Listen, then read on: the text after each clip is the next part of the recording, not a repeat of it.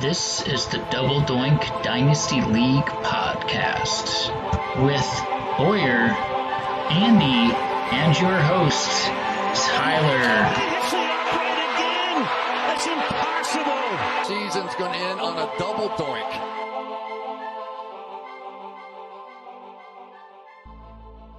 Welcome back to Double Doink Dynasty podcast, presented by your performance-enhancing dads, minus Boyer. What's up, Stu? Not much. Did you have a good Christmas? Oh, great Christmas. We got a Switch, some other fun stuff. I got a new buddy that's also jumping on. He also showed up for Christmas. So we're going to jump into week 16 recap. We're going to jump into week 17 recap. And we got Mr. Loser of week 16, Mr. Colin Mattoon. What's happening, my guy? What's happening, guys? I'm here for the roast of Mattoon's overrated squad. You and Andy both. Man. I feel you. Fun fact, going into playoffs, me and Andy were both riding a 7-game win streak, so that was nice. Didn't help. Didn't help us in playoffs, but we'll take that win streak into next year's regular season. We'll start off hot next year. Here's open. So what's going on, Mattoon? You doing all right? I'm good, man. I'm good. Mattoon has kids too, so he's one of them. I don't even know if there's games being played tomorrow, Thursday. I don't even know what's going on Saturday or Sunday. We're just shipper bus here. Mattoon can be a PED with us as well. So he put the kids down, was able to jump in. So that's always nice, man. For sure. So, all right, so let's jump into last week's recap a little bit. I did make playoffs or make consolation. I played Colin Kelly. I lost by 3. Kind of disappointing. Thought I had a shot to get to that 5th place game. Couldn't do it. Go work, Kelly. Burns and Underhill, divisional matchup in consolation. Burns beat Underhill by 2 points. Both of those matchups in consolation were super close. So it will be Burnsy versus Kelly for the 5th place matchup. Me and Underhill will drop back into that bottom max points 4 situation. And we'll go from there. Colin Mattoon versus Tyler Boyer. 50 points versus 76 points. Nice. All 4 of the consolation teams outscored both of you this week, so be proud. Yes, that. So neither of them wanted to win this matchup. Boyer decided to pull it out. Good work. Going to Jerfry versus Stu. I was stoked that Jerfry could have had the number 4 overall pick this year, and now they are looking at the number 11 or 12 pick. So that's fun. They put up 98 points this week. They had a week high for the semifinals. And Stu put up 89. Less than that. So also, Andy, you would have gotten beat by 3 of the 4 consolation teams. Yeah, everybody except for you. Yeah, you're lucky. Can I just say, into the playoffs. I looked at their lineup and I went, "Who the fuck is Isaiah Hodgins?" And then that guy proceeded to score more points than Adams and Hill combined this week. So props to Jerfry for playing him. And what the fuck did Devonta Adams and Tyreek Hill do to make me deserve this? I don't appreciate that. Those were my guys all year, and they let me down. That's all right. Mattoon, what happened to your team, man? Well, I just like to welcome Andy. I've got a group we meet on Thursdays. We can talk it out with us. But yeah, similarly to Andy's team, I thought I had a shot looking at Boyer's lineups, kind of seeing where points were going, looking like he was going to be somewhere in the 70s or so. And that was a hard number, an unattainable number. So who would have thought that Diggs would have gotten the 2 catches he did? Evans luckily had a 20-yarder to finish the game against the Cardinals. Otherwise, he would have been stuck at half a point for that lineup. It was brutal. So real quick, since we've got 3 of us together and it's a Dynasty League, where are we at on Mike Evans? He's 29. He's only got 3 touchdowns this year. Are we hoping Brady leaves and a new quarterback fixes him? What's the deal? I sure hope so. I think that entire Bucs offense is hoping Brady leaves right now. But but not retires because I have Brady. Yeah, exactly. There's a fine line there. So maybe Yeah. he goes and buddies up with Sean Payton in the all-star coaching squad. So There we go. maybe. I think there's a lot of movement that's going to happen this year, and I think people are going to be happy about it. It's always fun. Last offseason was wild. So I'm all for a it. fantasy off season. Sure was. Adams, Hill, Russ, everybody just flopping around. Yeah. That was sitting on Evans, man, sitting on Cup. I mean, that's the reason I made the Diggs move, was he's still a little bit younger than both those guys, but I got to make a move to. I know. So, not much. It's got 2 years, I think. So looking at Boyer's team in that matchup, though, Zeke put up a touchdown. Eckler put up 2. Outside of that, there wasn't shit happening on Boyer's team either. So thank God those couple guys scored. Otherwise, he could have lost, or it could have just been a 50-50 matchup, and then that would have been fun too. Yeah, that was the difference in our matchup, is 3 skill position guys scored, or 3 touchdowns between his skill positions and none between mine. Yeah. I mean, realistically, I lost. I sat George Pickens and Dotson for Christian Kirk, which realistically is the right choice, I think. Yeah, but I support that decision. They had I played either of them, I would have won. But to each their own. I done screwed up. Hopefully Christian Kirk bounces back going into next year, because he's been rough this year. So it is what it is. Let's jump into my favorite segment, a segment that Mr. Mattoon wanted to join me in. And Andy will, tell you what he's normally drinking. So, Andy, tell me about your water. It's gone now. Oh, jeez, it's gone. Well, at least you're hydrated. Yeah. Mr. Mattoon, what are you drinking? We got a little cooler night by Arizona standards, so I got a little Woodford Reserves with a little splash of ginger ale in there. So trying to keep warm here. He must have been watching me drink he must have been watching us drink the On the Rocks the last couple of weeks, and he said, sure have been tuning in. I hit the bells and whistles and the jingles and the jangles. So if you watch my last podcast that finished 15 minutes ago, I'm running the Revolution Hip Hop Hero. It's a hazy IPA, solid IPA.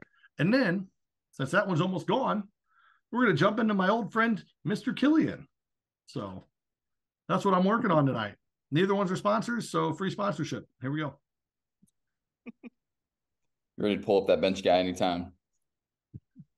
So let's jump into week 17. What we're going to do is we're going to run down quick lineup decisions if we see any for the Kelly Burns for the Kelly Burns matchup, and then we will hit the third place game briefly, and then we'll dive deeper into the championship matchup. So I will start us off. Kelly versus Burns. Kelly's starting still currently Russell Wilson, as he doesn't have another option other than Colt McCoy, so I believe that's going to be a startable person. Derrick Henry's doubtful. Moving ETN up, throwing Deontay Foreman in. Any thought on you got to start him? You're not starting Evan Ingram. Chris Olave, maybe if he's back. Over Jerry Jeudy if he's out. Amari Cooper, Olave over Jeudy or Cooper. Go. I'm looking at the matchup. These are quick. No, I'm keeping it. Keep Jeudy and Cooper. Yeah, going against Philly, that's tough. All right, fair enough. Shooting over to Burns' side. Yeah, go ahead. I think the biggest thing looking at Kelly is not sure why, but Underhill dropped Gardner Minshew. And if I'm Kelly, I'm probably making a run at that, right? Russ has not been good. We talked about that in the last one. We both, I believe, had Minshew over Russ. So yeah, I would agree. Looking over at Burns' side.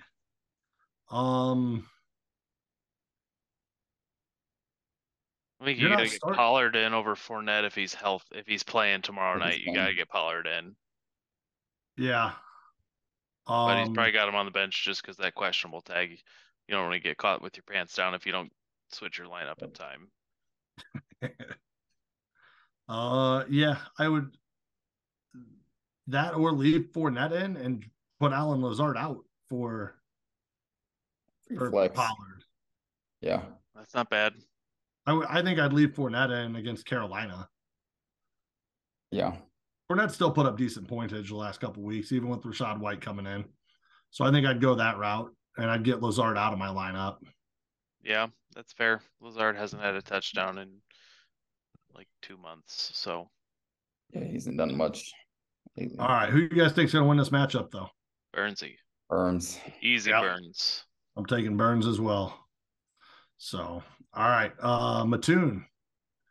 Take me into Andy's side of your matchup. Andy, take me into Mattoon's side of your matchup in just a minute. I'm gonna start with Andy's side and say his guys are healthy. His guys are good. He's looking pretty solid. We know what Burrow can do. We'll see between Mixon and Sanders, solid running backs. Singletary had a great game last week. We'll see if we can continue that. Really, I think the only thing maybe he's sitting there toying with is Mike Williams, or I haven't seen exactly what Ayuk's been doing. Or put up 8 points last week. He what? He put up 8 points last week. So I mean, I think that's the only thing Andy's probably splitting hairs between Ayuk and the guy that he probably wishes he would have gotten to move at the trade deadline is Slayton. Those are really all guys that he could rotate in just depending on matchup. But I mean, Mike Williams has got such big play potential in that Chargers offense if Herbert is capable. Yeah. I'm assuming Debo's out. I might actually lean Ayuk against Vegas over Devin Singletary against Cincinnati. I don't know if that's a favorable opinion, but I might lean that way. But you also might be looking at the floor play of Singletary, hoping for 8 points, exactly. 6 points. So, Andy, any thoughts right off the top? I'm just hoping Mattoon's putting up 50 again this week, and then I'll be good. Only he put up 49. Yeah, I mean Singletary doesn't get to play the Bears this week, so he's not getting 19 points. I think I'm leaving it how I've got it. Mike Williams has been good since he came back from the injury. Ayuk is a guy that I wouldn't mind getting in there, but we'll see. We'll see if I get antsy on Sunday. But I think I'm leaving it as I got it. Yeah. Singletary is probably the better floor play and probably what you're going to need. Yeah. All right, Andy, run me down Mattoon's side real quick. All right. So we've got Josh Allen countering my Joe Burrow in that Monday night game, so that'll be fun to watch. And then with Diggs there, so we'll have a lot of movement in our matchup, I think, on Monday night, which will be fun. But looking at Mattoon's bench, for as long as I have always felt like Mattoon's bench could have been a starting lineup for a lot of teams in this league, no longer. I don't really see anything here. I mean, the closest thing would be Peoples-Jones over Burks. But I kind of like Treylon. So, Ty, you see anything else you want to? Nah, I'd leave Treylon in, hope for the upside. The only downfall is Tannehill's not there. Malik Willis has been rough. Yeah. But I think you give it a shot if you're gonna do it. Not that I think there's not really an injury risk right now. Sure. But I think I move Burks up and move Pittman down to my flex, or Diggs down to my flex since he's Monday night, just in case something goes haywire. You have some flexibility, but I don't see it being a problem. Just small lineup tweaks. So, yeah. So, but no, I would leave Peoples-Jones on the bench against Washington. They've been pretty solid. Yeah. So I'm leaving it as is. So, who do you guys like to win this matchup? I'm gonna go Andy. I mean, my team just guys are putting up yards, but just not getting in the end zone. So, I mean, you hope that one of them. I mean, this is 4 weeks in a row where I've had less than one guy score a week. So gotta hope guys fall in the end zone, but right now it's just not happening. So I'm rolling Andy. He's been putting up points. Andy? I gotta say, I'm not a fan of pretty much any of the matchups that my guys have this week. We're looking at a lot of my team playing Buffalo. Miles Sanders gets the Saints, Adams against San Fran, Tyreek against the Patriots. Like, not a lot of things I'm excited about, but Mattoon's team's banged up, not having Taylor, not having Cup. Definitely, I mean, those are top draft picks this year, so definitely gives me a leg up there. I think I definitely have the advantage at tight end because I get to play a quarterback at tight end, and you don't. So Yeah. He could go find Jeff Driscoll. I was gonna say at this point though, the Browns might need to look at Njoku as a quarterback because Watson's not doing much. No, he is not.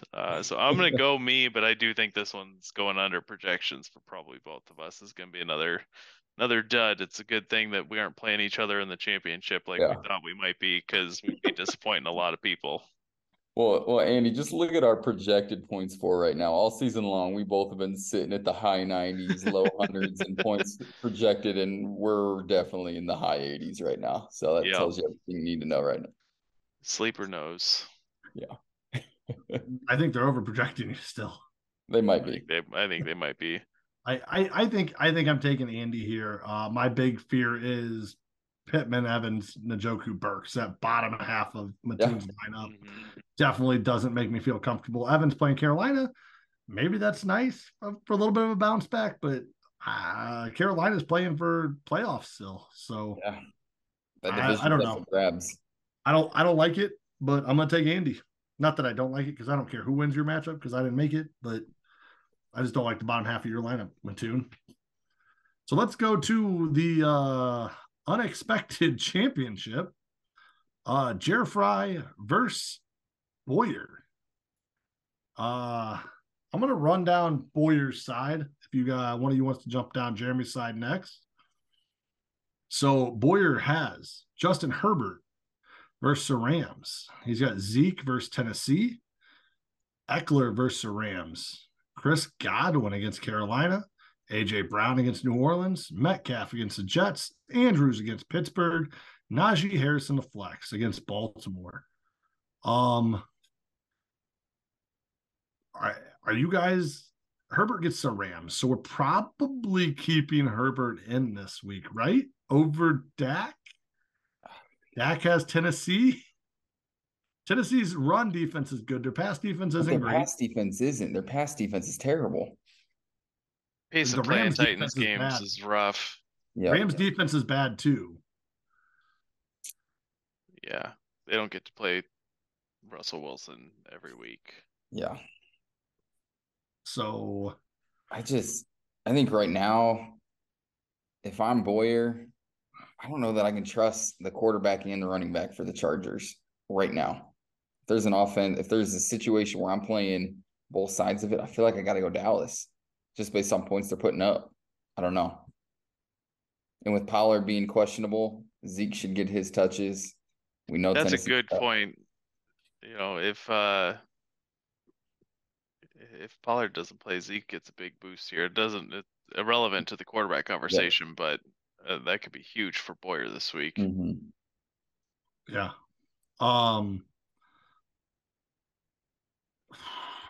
It's just hard to start a guy after 5 points. That it is. So Najee's been getting volume. I think you keep Najee in. Eckler and Elliott are in. Because he's got Jamal Williams, he's got Zach Moss on the bench, which are both solid options, but you're not starting them. Gabe Davis is really the only option on the bench at wide receiver I'm even considering here, but you can't start him over A.J. Brown or Metcalf. Chris Godwin, I don't think you can start him over Godwin either. He's had a couple good games. His low's been 5 points the last handful of weeks. You're probably just keeping Godwin in, right? Yeah. I think you're just rolling with the lineup that got you there at this point. Yep. Don't try and get cute. Okay. Fair enough. All right. So with that, that's about all I got. Good luck making that quarterback decision, Boyer. Other than that, your team's looking all right. One of you guys want to take me over to Jer Fry? Go ahead, Mattoon. You don't get to do this every week. Oh man, I'm blessed. So Fry's team is, in my opinion, definitely outperformed what's on paper here. But he's got Kirk Cousins at the helm. Two running backs are Dalvin Cook and Kamara. Wide receivers, he's rolling with Hodgins, Juju, and Hollywood Brown. Hawkinson in the flex and Mostert Hawkinson and tight end, Mostert in the flex. I think really his only other options that I'm seeing is he's got the Jeff Wilson. So which Miami running back is he taking? Debo is down there questionable, and Tyler Lockett's questionable. So, it sounds like Lockett's gonna play. It also sounded like Debo had a possibility of playing. yep. So both of those are definitely worth monitoring because if either of those are playing, you're playing him over Hodgins, I'd imagine, unless Jeremy says well, he got me here, so we're leaving him in. Yeah. Or at this point, you got Trace McSorley running the calls in Arizona. Do you trust Hollywood and Hop and Colt Maboy is supposed to be coming back? Is he coming back? Oh boy. Supposed to be. Oh boy. Can't be worse than Trace. Can't be worse than Trace though. Yeah.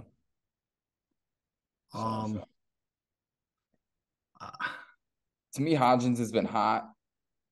If you don't get both of those guys back, he might be the guy you leave. If it's me, I'm not trusting Hollywood right now. I'm not trusting any of those outside of Hop, who only had one catch last game. Yep, but he had like 10 targets. Yeah. So to me, Hollywood's the first guy to go in that lineup, but I'm an outsider. Yeah. They get Atlanta. Strong opinion. They get Atlanta though, which is the only benefit. Hodgins gets Indianapolis, which is at least a solid defense, slower pace of play. We talked about this earlier. Mm-hmm. So I think you've got to take Hodgins out. I know that he's been hot, but can you really play him again? Yeah. He's played good 3 out of 4 weeks the last couple, but I don't know. With that, I think I'm leaning Jeff Wilson over Mostert. Yeah, I would make that switch. Mm-hmm. Outside of that, it's really just waiting to see what this wide receiver situation looks like come Sunday. Yeah, they'll have a bit of an eye of what Boyer's team can do because Zeke plays tomorrow. So if Zeke has a big game and they're looking at an even bigger hole than they're already looking at in this projection, then you might want to start picking your guys based on who you think you can swing for the fences with. Yep. And in my eyes, that's probably Hollywood and Debo if he's healthy. If not Debo, Lockett if he's healthy. But I don't know. Yeah, you got to hope Hollywood gets one of those, breaks one for 60 or something. Yep. Only takes one with that guy. So that's Jerry Fry's team plan every week anyway. Just hope one of these guys breaks one and gets 70 points to win a matchup. Or 23 from Hawkinson. Yeah, I'm still pissed about Hawkinson because I didn't know he was available and I'd have paid for him because I needed a tight end to round this team out. Don't you have the guy that put up like 50 as your tight end? He only did that once. So, all right, with that, who's going to win this matchup? Boyer. Sorry, Jer Fry. Fryer, I know I talked to you last night. I hope you guys win because I'd love to see the underdog story continue. And I don't care if my pick's 11 or 12 at this point. But if I have to pick, it's got to be Boyer. I will say, I think Jer Fry's got the advantage at quarterback and tight end. Yep. So if the rest of their guys can just keep up, that's their window. Yeah. I mean, hopefully it's just a good matchup. That's all I'm asking. I'd like to see these guys sweat it out a little bit. and see what happens. So I hate that I'm not there. It's fine. It's fine. I'm not in a matchup this week. It's fine. You wouldn't have I been gotta there even imagine if you made Dalvin. playoffs. I gotta imagine Dalvin gets quite a bit of touches at Green Bay this time of year. Yeah. Hopefully that's a shootout, and that'll help Jared Fry Right. quite a bit.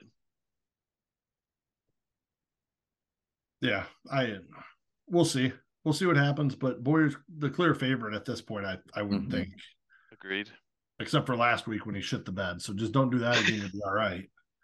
Just don't start Herbert, is what you're saying, right? It's fantasy football, and we've seen some weird things happen this year. So I'm here. I am cheering for Jared Fry. Sorry, Boyer. I don't mean not to cheer for you, but what the hell? Let's get this underdog story running and see what happens. So, anything else from you guys last minute here? Nothing. When did trade days open? As soon as the playoffs are over. Sweet. Tuesday the 4th, Tuesday the 3rd, whatever that day is. All right. Tuesday. Sweet. Can't wait. So on that, enjoy championship weekend. Hopefully some good shit's happening to you. You got things going on, but I don't really give a shit. So here we are. We'll catch you guys in the off season. We're out.